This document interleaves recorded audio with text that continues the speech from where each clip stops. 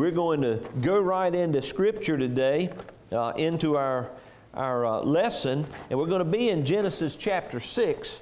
If you want to turn your Bible there, and we're going to kind of bounce around a little bit, but I want to thank Pastor Bill again for bringing us the message last week of Genesis chapter 4. And before I really dive into Genesis chapter 6, I just want to, well, that pen don't want to be in there. We're just going to get it going. What do you think of that? All right.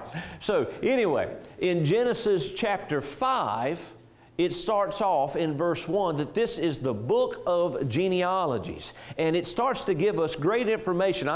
Because we're skipping it in the message, I don't want you to think that book's not important, because it is. There's great information in Genesis chapter 5. It talks about genealogies that come into place, but it also gives us an understanding of the lifespan of man as God created him. Remember, Genesis chapter 1, God created everything and it was good. In Genesis chapter 2, He talks about man and woman being created specifically, and God says it was very good. And then in Genesis chapter 3, we see the fall takes place. That here comes the temptation. We know the devil has fallen at that point. He tempts Eve and Adam. There's temptation. There's an acceptance of temptation. Sin enters the world. We have the fall of man, all that comes in place. There's judgment that comes into place. God says because of what's happened here, women are going to have challenges or more pain when we have childbirth. It says men are going to work for each and everything they have. For their own food, they're going to have to work the ground. The serpent himself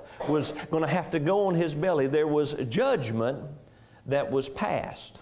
But even in all of that, we see in Genesis 3 and verse 15 that there was grace. God says, He talks to the serpent and He says that He is going to put an enmity, that means a division, between the seed of woman and the seed of Satan. And He says that that seed, that offspring that's going to come, the children of woman are going to bruise the head of Satan, but he's going to keep biting at their heels. We see that analogy. And we understand it points to Jesus Christ. That even though Satan tries to attack woman in every way to make sure that the Son of God cannot be born, that it is through the very birth of a Messiah, through woman, that we're going to have our chance at redemption. So we see all of those things, they come into play.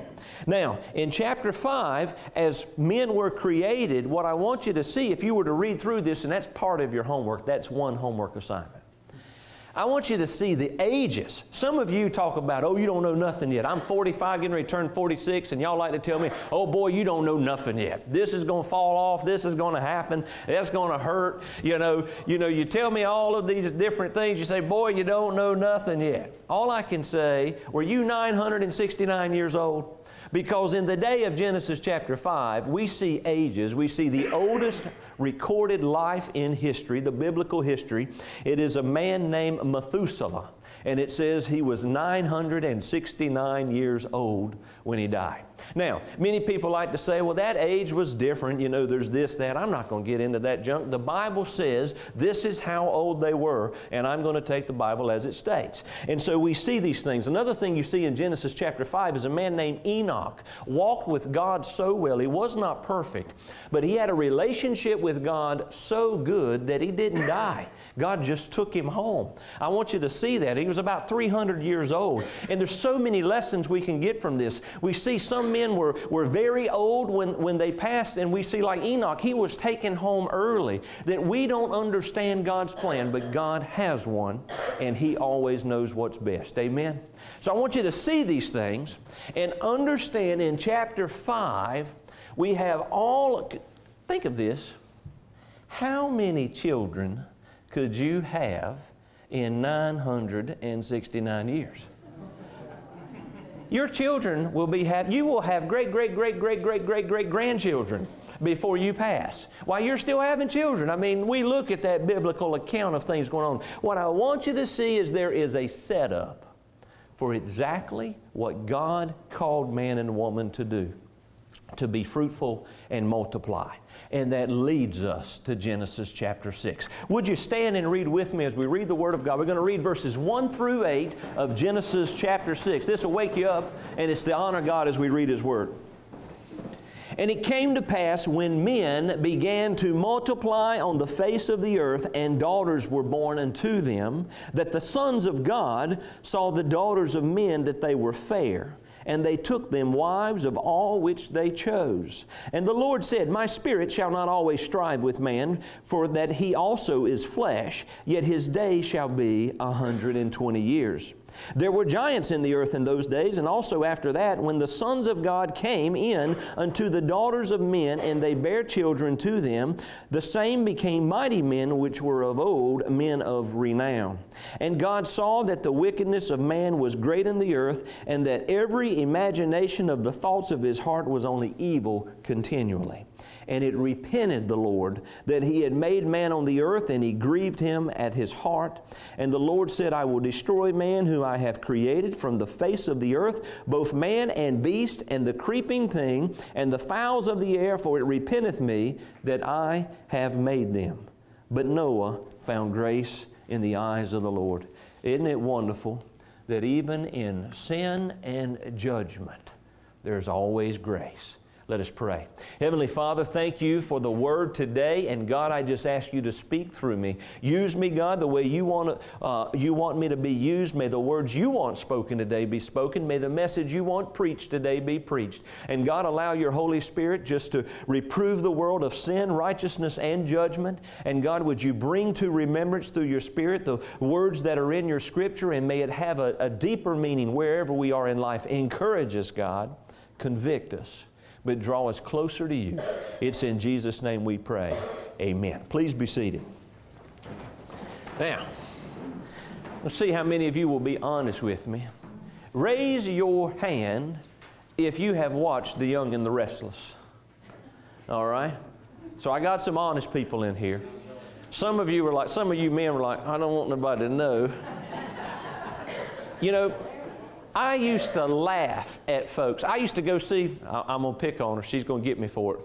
I used to go play with and Miss. Now, she could never watch The Young and the Restless when they came on, but they always came on later in that afternoon, and she could catch them like at 4:30 in the afternoon when we'd be home from school.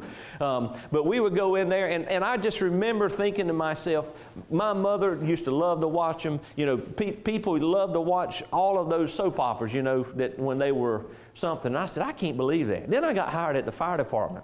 And I will tell you what, the world had to stop at 11:30 because we had to get our small chicken bag white meat and from Parker's, and we had to get prepared because at 12:30, The Young and the Restless came on. It was like calls are coming in. Like, I don't want to go on that call. It's right now. Victor's done this.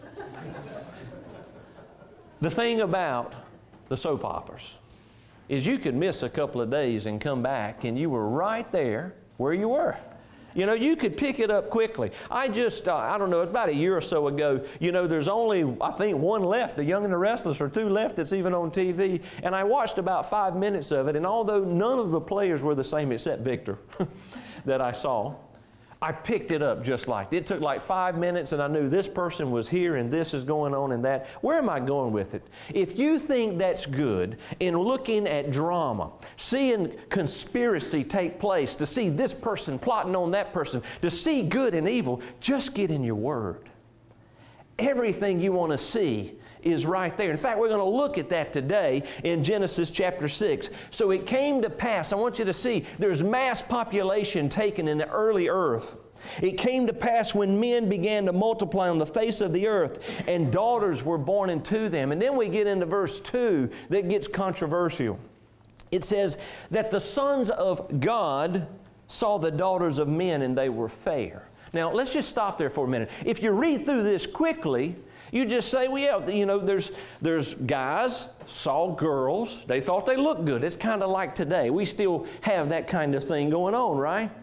But I want you to understand here that we need to drill down just a little bit further to set up a full understanding of what God is doing in Genesis 6. He says, the sons of God saw the daughters of men that they were fair, and they took them wives of all which they chose. Something about this God didn't like.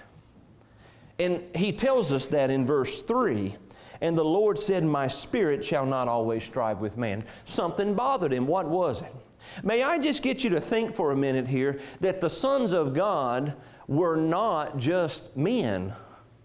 That the sons of God were some other being, whether it be angelic or whether it be some other form that God made. Now, there's going to be two lines on this. If you really dive in and you look, some will say, well, it couldn't be angels. And there's a scripture in Matthew chapter 22 where Jesus is asked about the resurrection. Who will you be married to if your wife had died and you remarried and she died and you remarried again? Which wife will you have in heaven? You know, that's an important question. And Jesus says in Matthew chapter 22, He says, you guys, you're missing the whole boat. You're not married in heaven, is what He says. And He's talking about the resurrection itself. And there's a reference in there, and He says, He talks about angels. And there's a reference that, well, angels are forbidden to marry. I want you to look at something with me, and it's important that we see the sons of God were something different than man and woman. All right? The sons of God. I want you to think for a minute of, again, being some type of angelic, a cherubim, or something. And I'm going to show you some scripture that will put it into context as we look at it. In fact, if you would, go with me to the book of Job. Job is just before Psalms. If you'll go with me in the book of Job, chapter 1, I want us to look at just a couple of scriptures here. We see the exact same wording in Job chapter 1, verses 6 through 7. It says, "Now there was a day when the sons of God came to present themselves before the Lord, and Satan came also among them." So we get this setting that there is God, and that the sons of God come present, and there's also Satan that's present. Well, where's that at? We don't know exactly where it is, but we know where it's not by the next verse. Read along with me, verse 7. "And the Lord said unto Satan, Whence comest thou? Then Satan answered the Lord and said, From going to and fro in the earth, and from walking up and down it." So we know they're not at the earth because God asked Satan, "Hey, where have you been?" And Satan said, "I've been walking all over the earth." If you go to Job chapter 2, verses 1 and 2, we see the exact same account again. "Again there was a day when the sons of God came to present themselves before the Lord, and Satan came also among them to present himself before the Lord." So I want you to see there is the sons of God, whatever they are, and there is Satan that had to come before the Lord. Now go with me to Job chapter 38. Job chapter 38, just to give us a little bit more understanding. In the context of Scripture, I'll try not to use but a couple more minutes here. For the context of Scripture, we know Job's been tempted. He's lost everything. He's lost his family. He's lost his possession. He had health issues. He had boils all over his skin. I mean, his wife told him to curse God and die. He had the worst that could ever be. And God is showing something through this faithful servant. And He says in these first couple of verses in chapter 38, He's saying, look, all right, it's time for you to get out of your pity party. Stand up and listen to what I'm saying to you, is what He's saying. So read along with me. "The Lord answered Job out of the whirlwind and said," chapter 38, verse 1, "Who is this that darkeneth counsel by words without knowledge? Gird up now thy loins like a man, for I will demand of thee, and answer thou me." And God starts to ask questions to Job. "Where wast thou when I laid the foundations of the earth?" He said, "Job, where were you at when I created? Declare if thou hast understanding. Who hath laid the measures thereof, if thou knowest? Were you there when I created things? Or I have stretched a line upon it. Wherein are the foundations therein fastened? Do you know how I created things?" He's asking Job all of these questions. And then he goes in verse 7. "When the morning stars sang together, and all the sons of God shouted for joy." God's making a reference here to Job. He's saying, you were not there, Job, when I created everything. But who do we see in the reference was there when God created everything? The sons of God. I want you to see this, that there is something that God had created and were created for good. Whether they be angels, seraphim, cherubim, archangels, angelic beings, something that was different, that was with God in creation. We see this from the text. In the Septuagint, which is the first Hebrew Bible. Let me just put it to you this way. People way smarter than us in a study of ancient scripture, ancient scrolls, that came up with the first Hebrew Bible, translated the verbiage used here to angels. All right? So I want you to get this picture. Now, some of you are thinking, the preacher is going crazy today. All right? Stick with me. I want you to see the truth of God's Word, and there's a realism here we've got to understand as we continue. If we were to go to the book of Daniel, chapter 3, verse 25, you can learn, you can turn, and you can look up on the screen of that. Daniel, chapter 3, verse 25. We have the three amigos have been thrown into the fiery pit. All right? Shadrach, Meshach, and Abednego won't bow down and worship the false gods, so the king's been tricked. He has to throw them into the fiery furnace. And as the king is looking down in this fiery furnace, which had consumed everything, even the first two guards, it was so hot. When he looks down, he says this. He says, he answered and said, Lo, I see 4 men loose. His question was, didn't we just throw 3 in? I see 4 men loose, walking in the midst of the fire, and they have no hurt, and the form of the 4th is like the Son of God. Same translation when we look at this. You know, many times people say they think that was actually the Christ that was in there. What we know for sure is God sent one of His protectors that protected Shadrach, Meshach, and Abednego. All right? So, what are we talking about in Genesis chapter 6, verse 2? At the very least, I want you to understand this. They are something that is following Satan. All right? I personally believe, from the context of Scripture, that they're fallen angels that Satan has used in an attack against man. Now, go back to this with me. In Genesis chapter 3, and I'm sorry, y'all, this is interesting to me. Y'all with me here? Are y'all good? In Genesis chapter 3, verse 15, after the fall of man and the judgment comes, God says, He gives hope, He gives grace. He says in Genesis chapter 3, verse 15, that there's going to be this enmity between the sons of woman and the sons of Satan. He's talking to the devil. There's going to be this division. And he says in that verse that the son of woman is going to stomp your head, devil, and you're going to constantly be attacking. Now, many times we give the devil as much knowledge and credit as we give God. And let me tell you, that's wrong. He is not God. He does not have the attributes of God. He doesn't know what God knows. He is smart and He's clever, but He is not God. And so what he knew from that is God has a plan through the children of woman to take him out. He doesn't know what it is. But what I see clearly, as early as Genesis 6, the devil has his third of fallen angels, and he has them attack who? The women. They pick women and have children. He's trying to attack the line that God already said would be His deliverance. Now, some of you are thinking the preacher's gone crazy. If that's the case, I really am crazy, but I think I'm spot on when it comes to the Word of God. All right? What does this all mean? A couple of other scriptures, and I've got to move on for time. Go with me to the book of Jude. I would tell you, jokingly, to turn to Jude chapter 6, but some of you would have trouble finding that. Jude doesn't have chapters. It just has verses. In Jude, verse 6, and Jude, verse 7, it says this. This is talking about angels leaving what they were designed to do. And the angels which kept not their first estate, but left their own habitation, He hath reserved in everlasting chains under darkness unto the judgment of the great day, even as Sodom and Gomorrah and the cities about them in like manner giving themselves over to fornication and going after strange flesh are set forth for an example, suffering the vengeance of eternal fire. It's saying that God has taken those angels that left their original estate of where they were supposed to be, and He's already put them somewhere. He's chained them up until eternal judgment comes. It's not all the angels, but it's the specific ones He was talking about. If you go with me to 1 Peter, go with me if you don't mind to 1 Peter. Go look at just a few verses.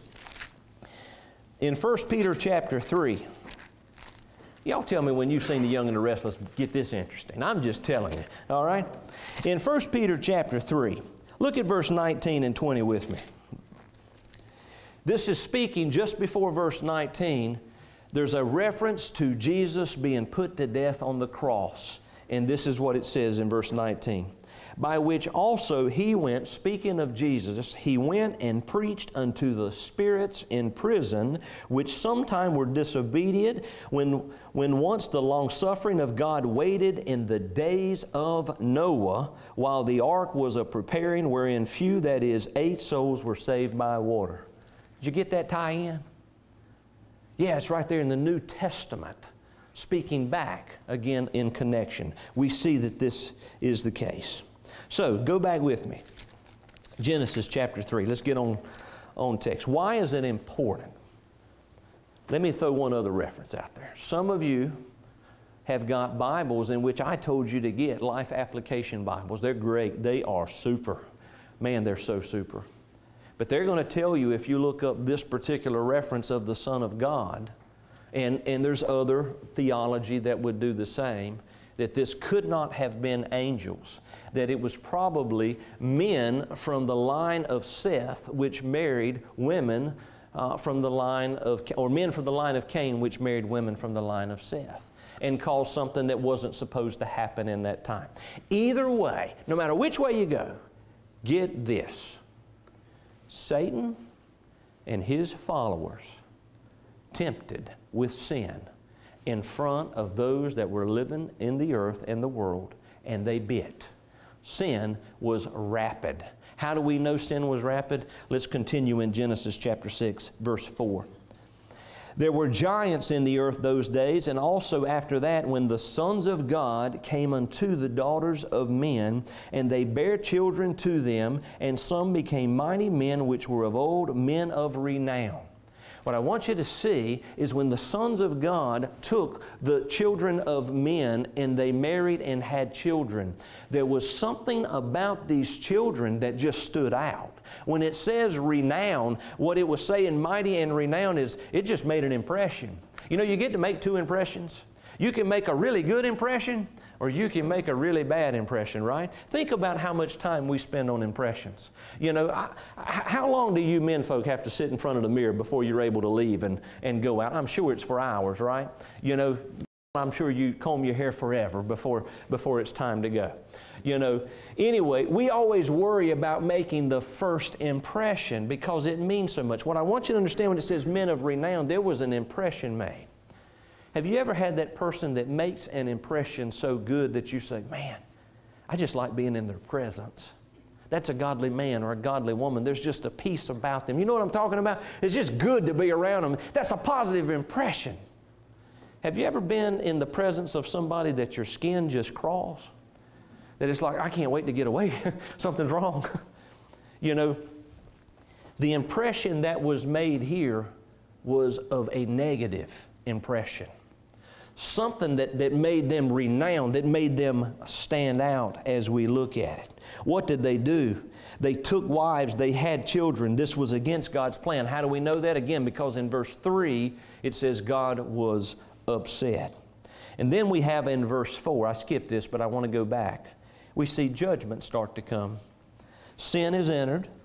God is grieved. We have judgment. There were giants, the end of verse 3, it says, yet his day shall be 120 years. This gets interpreted one of 2 ways.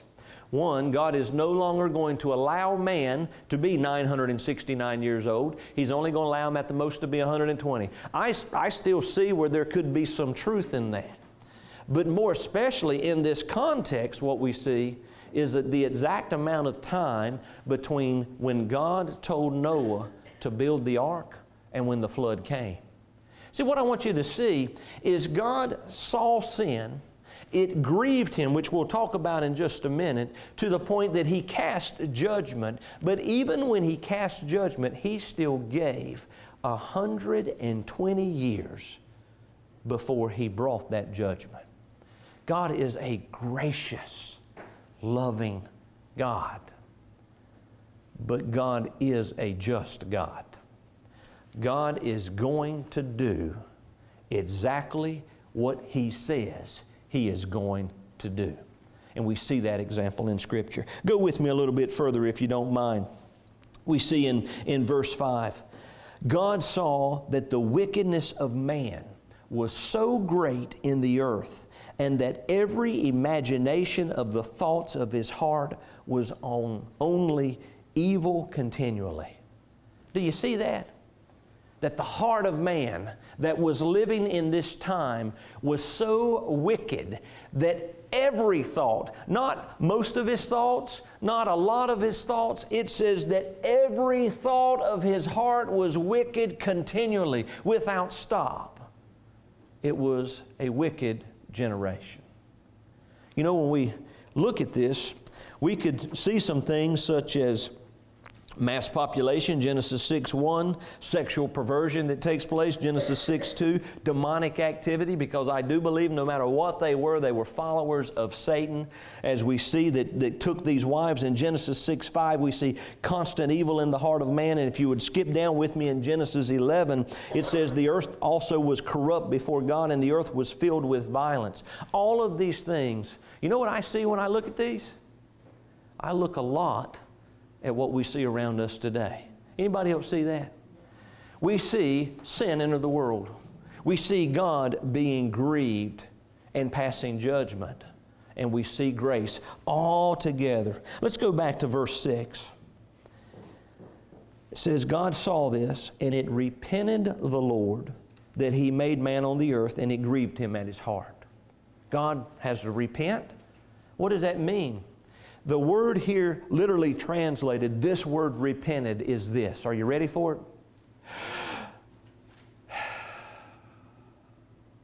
It just means a deep sigh. It means a deep breath. Let me ask you this. Have you ever had disappointment hit you so hard that you found yourself, without knowing you did it, it's how we're made. It's a reset, because I'll tell you what's happened. Whatever action took place just before that has your heart rate pumping, has you breathing hard. It's a body compensating for shock. Your blood pressure is going up. If you're not careful, your hair is starting to stand up on the back of your neck. And before you even realize it, you don't plan it, but you, it's a reset. Usually after some huge grief or disappointment. That's what this word means. And then it says God was grieved. The literal translation of this word was pained. He was angered. He was hurt. When God sees man in sin, He's repented. He sighs. He's hurt. It's exactly what we see in taking place here. Go with me just to explain a little bit more. Go with me to Matthew chapter 15. I've skipped around a little bit. Matthew chapter 15. Read along with me starting at verse 17. We'll read verse 17 through 20 of Matthew chapter 15.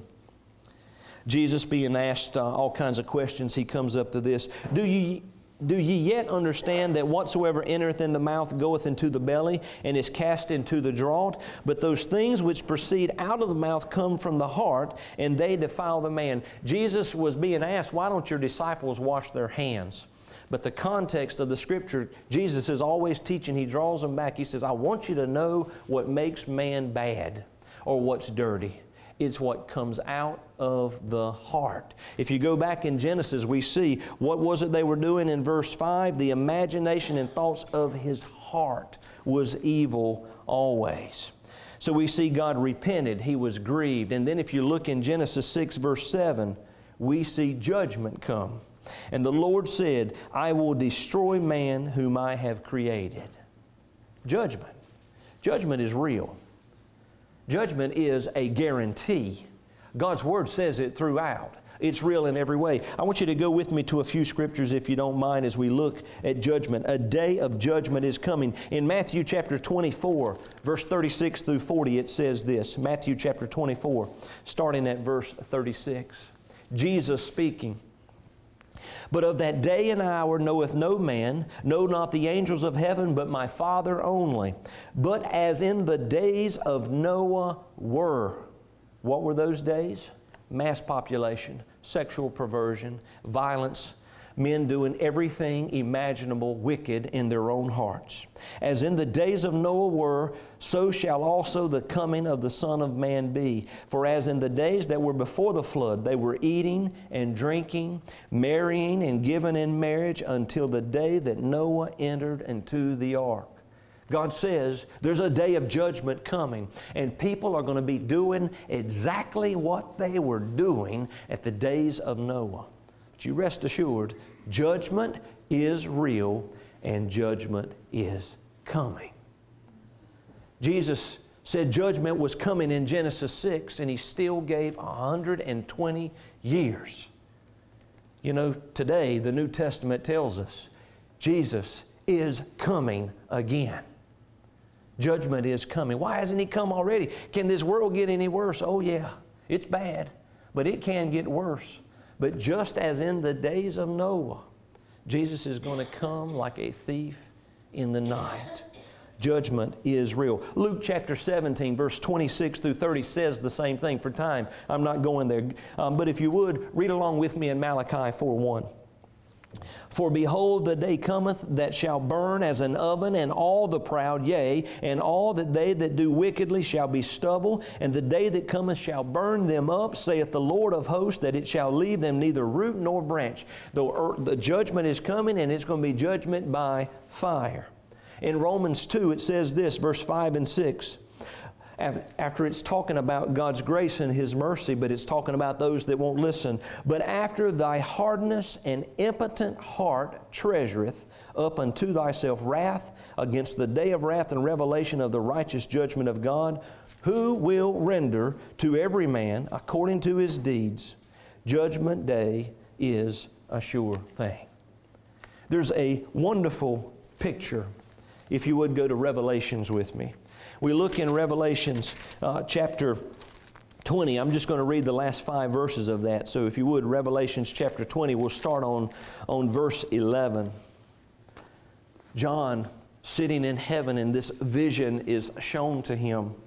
He says, "And I saw a great white throne, and Him that sat on it, from whose face the earth and heaven fled away, and there was found no place for them. And I saw the dead, small and great, stand before God, and the books were open." Everybody is going to stand before God. "The books were open, and another book was open, which is the book of life. And the dead were judged out of those things which were written in the books according to their works. And the sea gave up the dead which were in it, and death and hell delivered up the dead which were in them, and they were judged every man according to their works. And death and hell were cast into the lake of fire. This is the second death. And whosoever was not found written in the book of life was cast into the lake of fire." Judgment is real, and judgment is coming. Now, I want us to look. We see Genesis chapter 3, temptation. We see sin. We see the fall. We see judgment. But we see God's grace. And we see the same thing again. Go back with me in Genesis chapter 6. Genesis chapter 6, verse 7. "The Lord God," this is judgment, "said, I will destroy man whom I have created from the face of the earth, both man and the beast and the creeping thing and the fowls of the air, for it repenteth me that I have made them." And then it says in verse 8, "But Noah found grace in the eyes of the Lord." You know, with all that talking about judgment, does anybody wonder how Noah found grace in the eyes of the Lord? Scripture's specific, and it's not by his works. It's not because he built the ark. It's because of his faith that he was chosen to build the ark. In fact, if you would go along with me, I want to go to the book of Hebrews. Hebrews chapter 11, verse 7. You'll see it. It says this, "By faith Noah, being warned of God of the things not seen as yet, moved with fear, prepared an ark to the saving of his house, by which he condemned the world and became heir of the righteousness which is by faith." What was it that was righteous about Noah? Was it he did such wonderful things? It was he had faith in God. What is it for us? It's the same thing. It is faith through Jesus Christ in God our Creator. Now there's a thing about faith. Real faith is, we're not saved by our works, but real faith does produce works. James chapter 2 verse 26 says this, "So as the body without the Spirit is dead, so faith without works is dead also." Real faith produces an action that goes along with it. You know, I think of that time for 120 years in Genesis 6 where God says, okay, I'm going to wipe them out. And some people say, well, if that's your God, I don't want anything to do with Him. He's a hateful God. You're not understanding who He is because He gave another 120 years of grace and love for you to find that connection with Him. But God, for that 120 years, as bad as it was, He says there's more sin in the world then than there's ever been. What if one of those men or one of those women outside of Noah's family had just said, you know what? I'm missing something. Would there have been grace for them, even though God had cast judgment upon them? Is there grace for us as we go further and further in our life away from God and those that we may know around us that are lost right now? Is there grace for them no matter what their sin is? Romans chapter 5 verse 20 says, where sin abounded, grace did much more abound. The understanding here, Paul's saying in the book of Romans, is where there is more sin, God even applies more grace. God is such a loving and merciful God. I want us to go New Testament, if you would, for a minute. Go with me to the book of Ephesians chapter 2. One of many of my favorites. It's such a biblical truth as we look at this. In Ephesians chapter 2, we're going to read verses 1 through 10. It talks about our faith. And you hath He quickened who were dead in trespasses and sin. The first 3 verses are talking about who we were before we found Jesus Christ as our Lord and Savior. If you can imagine back to Genesis 6, it was all the men and women doing whatever was wicked in the imagination of their heart. This is who we were before we found Jesus. He says, you were dead in trespasses and sin, wherein in times past you walked according to the course of this world, according to the prince and the power of the air. That's the devil.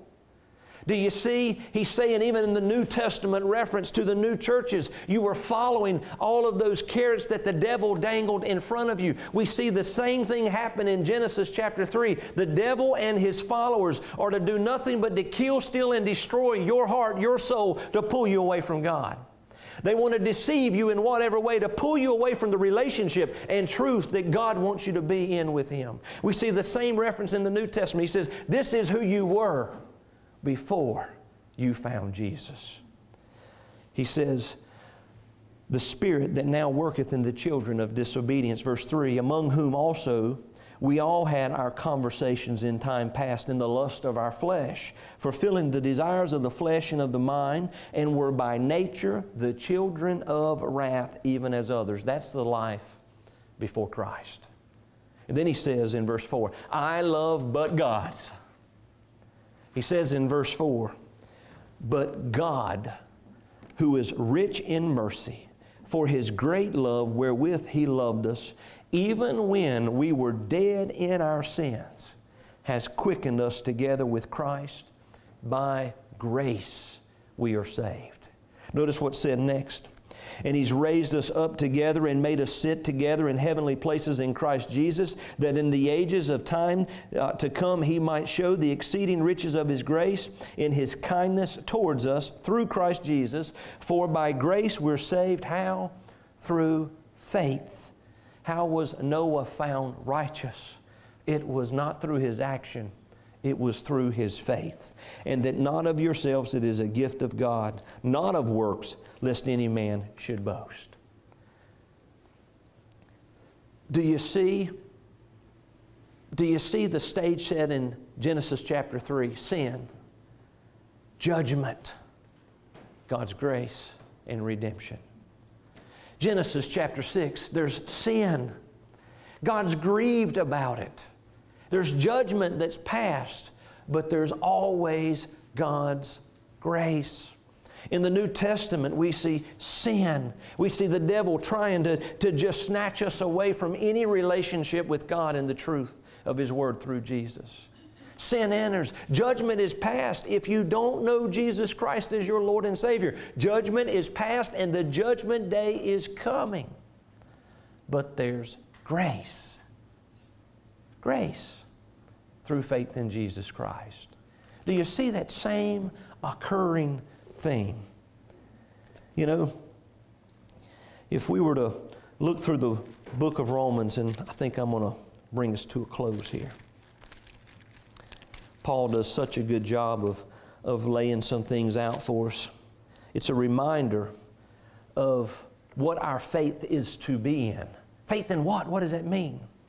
He says in Romans 3:10, as it is written, there's none righteous, no, not one. As we look in this chapter, it is to show that there is no one who does good enough to deserve righteousness.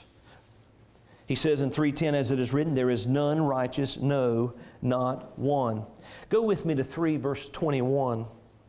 He says, but now the righteousness of God without the law. See, the law was given, people would try to follow the law in their works, and that's how they would be righteous. But when you offend the law one time, you are guilty of it all. He says, but now the righteousness of God without the law is manifested. It's been created, being witnessed by the law and in the prophets, even the righteousness of God which is by faith of Jesus Christ, unto all and upon all of them that believe, for there's no difference, for all have sinned and come short of the glory of God. It is the gospel message. It is faith in the gospel of Jesus Christ. Romans 6 verse 23 reminds us as we look at this scripture, the wages of sin. What do we earn from our sin? The wages of sin, what you get for your sin is death. But we see the gift of God is eternal life. How? Through faith in Jesus Christ our Lord. Romans chapter 10 verse 9 tells us that if we shall confess with our mouth the Lord Jesus, that's openly speak. I'm bold enough to say, I believe in Jesus Christ, and shall believe in that heart. You see that heart coming out again? Because we can profess anything, but he says, no, it's coming from your heart. It's in your heart. And in Genesis 6, we see that their heart was full of wicked imaginations. But he says here that if you confess with your mouth a true belief coming out of your heart, he goes on, that God hath raised Jesus from the dead, thou shalt be saved. How is it we escape that judgment that is promised for all? For with the heart man believeth unto righteousness, and with the mouth confession is made unto salvation. Verse 13, for whosoever shall call upon the name of the Lord shall be saved. God created, and it was very good. God's own creation rebelled. Sin entered the world. The devil, Scripture tells us, he took 1/3 of the angels with him. Where were they running? They were running all over the earth. God took those that took daughters of men, and He's got them placed away right now. But there's others still running the earth that just want to tempt us and pull us away from the truth and a relationship with God. It's spiritual warfare. It's real, and it's happening today. It's what we battle right now. We see these same examples. But even with sin entering the world, judgment comes. We see God's grace. You know, I just want you to see what grace looks like. In the book of Genesis chapter 6, let's look at Noah. It says in verse 8, he found grace in the eyes of the Lord. That's number one. That's pretty good. Then notice what it says in verse 9. These are the generations of Noah. Noah was a just man and perfect in his generations, and Noah walked with God. There's a relationship Noah has with God. We go on in verse 10. He's been blessed in family. It says, and Noah begot 3 sons, Shem, Ham, and Japheth. All right, as we look at this, it continues. It talks about the curse that's going on. Verse 11, the earth also was corrupt before God, and the earth was filled with violence. And God looked upon the earth, and behold, it was corrupt. So here's Noah that has been found righteous through his faith in the middle of all of this corruption. But then if you'll skip over with me and look at verse 14. God blesses Noah by using him. And as we look 14 through 17, there is instructions where God says, hey, Noah, I want you to be a part of my plan. Wouldn't it have been a mighty task? I don't know about you. I'd have got tired of building a boat in 120 years. And this boat, you know, it wasn't like our boats today. It's just a building that floated. It didn't have a motor. It didn't have a steering wheel. It didn't have a rudder. It was just there. It was this massive building that floated just the way God wanted it to be. But what I want you to see is because Noah had faith in God, he was used by God. Y'all, we're in a world today that is getting closer and closer to the days of Noah. We have mass population. We have sexual perversion. We have those that are following demonic activity. We have wickedness in every way all upon the earth. You have all of these things right now. Will Jesus come back tomorrow, or is it still going to be another 10,000 years? I don't know. I'm not going to be one that tells you when it is, because His Word plainly says, nobody shall know. But I will tell you, He gives us signs. And so I want to be ready, because I know judgment's real. It's going to happen. But the wonderful thing about judgment is we are promised through God's grace that if we have faith in Jesus Christ as the Son of God and our Messiah, that we believe that in our heart, we shall be saved. What a wonderful message we see in the Old Testament. I'm telling you, you can't think up some of the things that are written in Scripture. Amen. I want you to know, wherever you are in your life, if you know Jesus Christ as your Lord and Savior, but you know, maybe there's just been times of falling backwards, or there's been things in your life, there's been junk that just gets in the way, and you know your relationship isn't where it needs to be. You can do something with that, but understand this. God, He wants you to come home. He wants you to be back, but you've not lost your salvation. You know who He is. Don't let the devil make doubt in your mind. You got to know that you are saved. All of that judgment is going to be real. But if our name is written in the Lamb's Book of Life, it is because of our faith in Jesus Christ. But I want to be very, very clear, because I love you. If you don't know Jesus Christ as your Lord and Savior, then judgment is coming. And your name's not written in the Lamb's Book of Life. And there's going to be eternal punishment that comes with it. It's not a scare tactic. I'm telling you this because I love you. I'm not going to be a preacher that says God loves everybody and they're going to heaven, because that's not what the Word of God says. But God is a loving God. Just like in the days of Noah, where He said judgment is going to come and it had a timetable. He's told us today, judgment is coming. Only He knows when. Why isn't He back today? Because He wants all men to have an opportunity to be saved. That's the love, the mercy, and the grace of God. As DJ plays our hymn of decision, whatever it is, we're going to stand and sing the first and the last stanza, whatever comes up. I just ask you, is God speaking to you in some way today?